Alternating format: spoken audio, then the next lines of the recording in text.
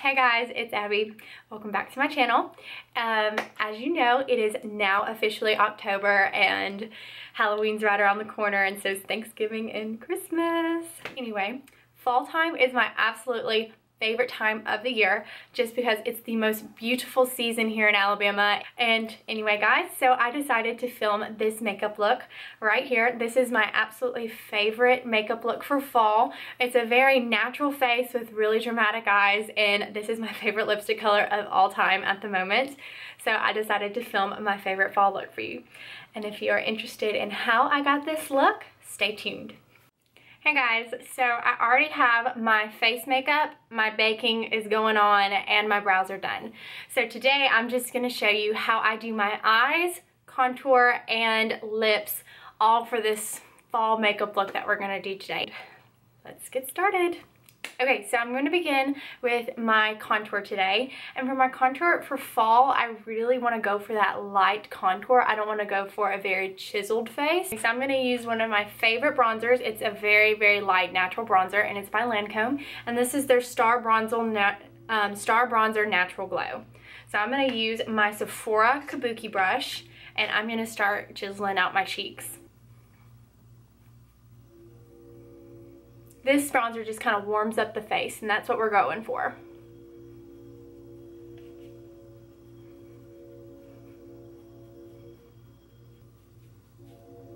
And take this up into the hairline. Okay, and then I'm going to take this bronzer along my jawline just to define that jawline just a bit. You want this to be a very natural warmth to your face. Now that that's done, I'm going to take my Lorac Pro palette and I'm going to contour my nose. And I use these two shades just to give it a little bit more definition. So I'm going to take my Naked 2 brush on the flatter side. Just take this along your nose.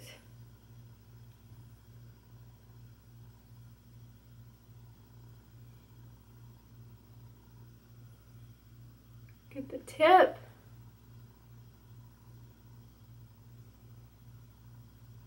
Make a bridge on the sides.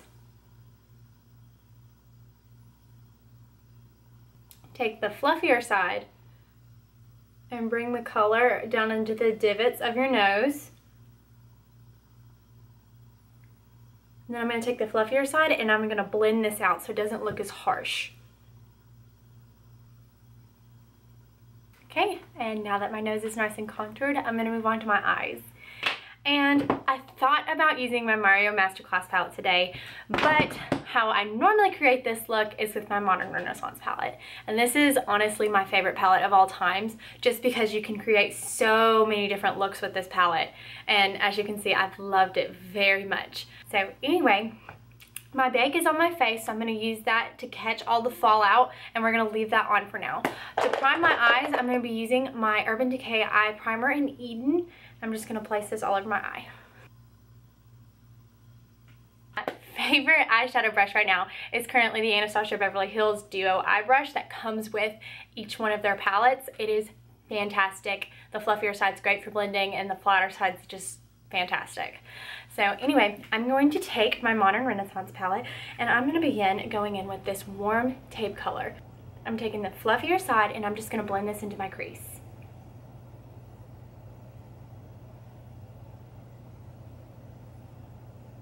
With this eye look, blending is key.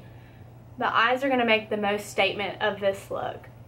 Everything else is just going to complement it.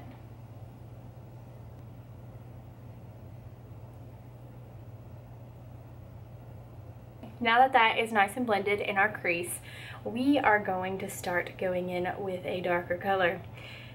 And this is Cypress Umbra, and this is a very dark, rich chocolatey brown. Okay, so I'm going to take the flatter side and I'm going to apply this all just in the middle of my lid.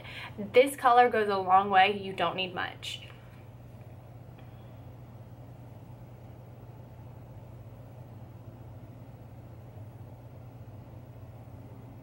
Once you got that in the middle of your lid, you're going to take your fluffier side and you're going to start slowly blending that out into your crease.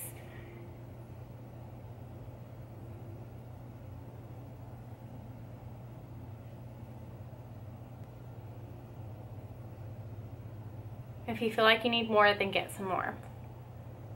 And I'm going to take this to the outers now. I want my outer corners to be the darkest part of this eye. And then we're going to do the same thing, and we're just going to blend that up.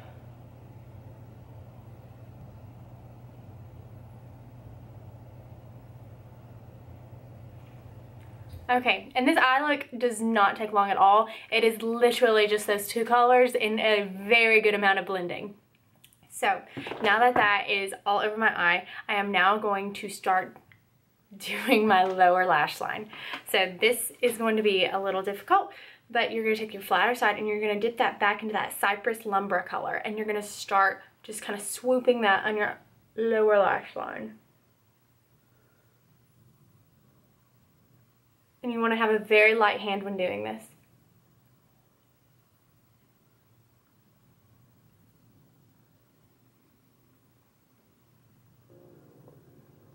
Then I'm going to take my fluffier side and I'm just going to start to slowly smoke that out, okay? This is going to be a very dramatic eye.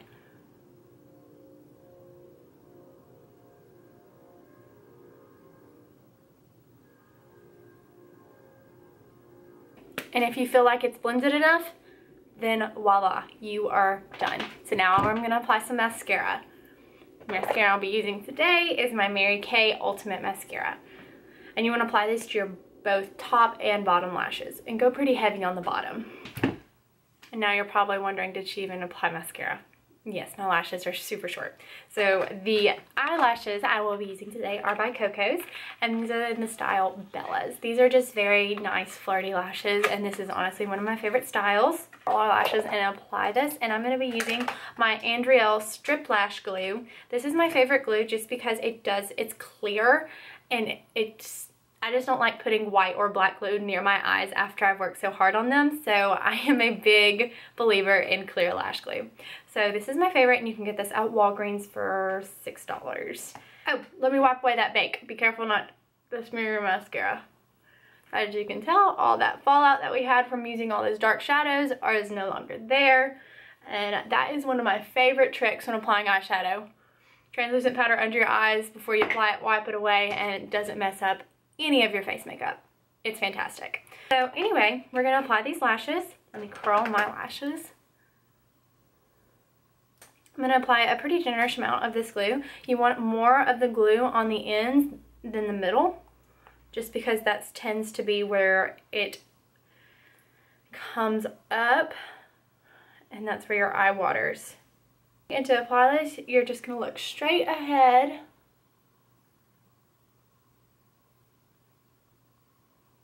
Put the ends down first so they dry. And then I work my way to the middle, and then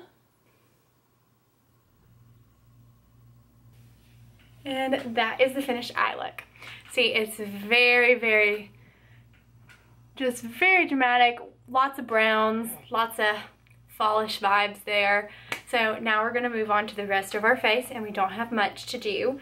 Okay, so first I'm gonna do my glow. And my glow, I'm going to be using a liquid base today, and this is gonna be the Lumi L'Oreal Liquid Glow Illuminizer, and this is in Golden Gore.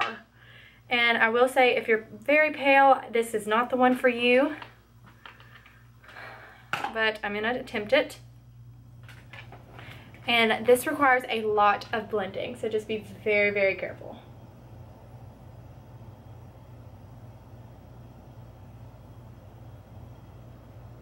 It's pretty blended. I am going to choose my glow today, and today I'm going to be using my Sweets Glow Kit, and this is my Glow Kit Soulmate. And I'm going to be using this color Butterscotch. I'm going to keep it very neutral today. Lots of browns, lots of natural colors besides the eyes. Okay, so anyway, I am going to take my Sephora Airbrush Pro brush. I always do that. Okay, and then I'm just going to take a little bit, and I'm going to place this on my cheeks.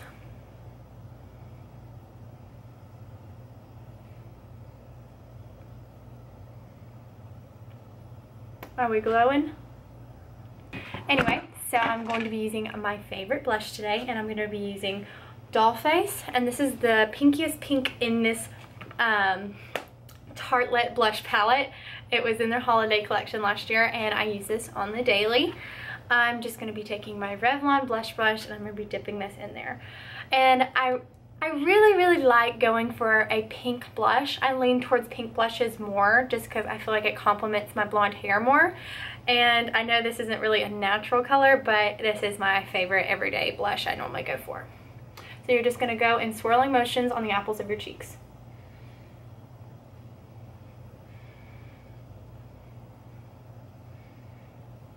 Today I'm going to be using my absolutely favorite color. I have literally been wearing it like every day for the past like month, and this is by Jouer, and this is Tawny Rose. It is just the most beautiful color, and it just goes on not splotchy, and it feels like you're not wearing anything. I literally apply this once in the morning, and I don't even have to do a touch-up if I don't want to. So I'm going to be applying this today as my favorite fall lipstick color.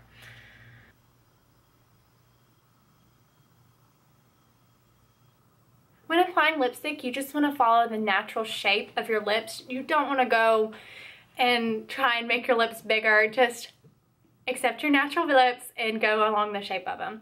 Only suggestion is to make your lips appear bigger. Make sure you exaggerate your Cupid's bow and make it have that nice point. And that will give you a nice exaggerated big lips. Okay, so this is my face. And I'm just going to set this with my NYX Dewy Finish Setting Spray. And this will make it stay all day.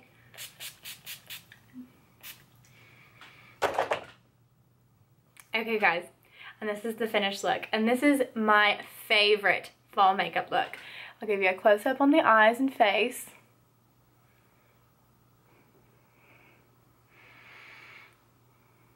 And I hope you guys enjoyed this. Anyway, if you have any questions, leave them down in the comments below. You can follow me on Instagram and well as Snapchat. On Snapchat, it's Abby B, and on Instagram, it's Abby and then an _ B. You can see all my makeup looks and all of my makeup clients. And anyway, guys, if you have any questions, just leave them in the comments below, and happy fall, y'all.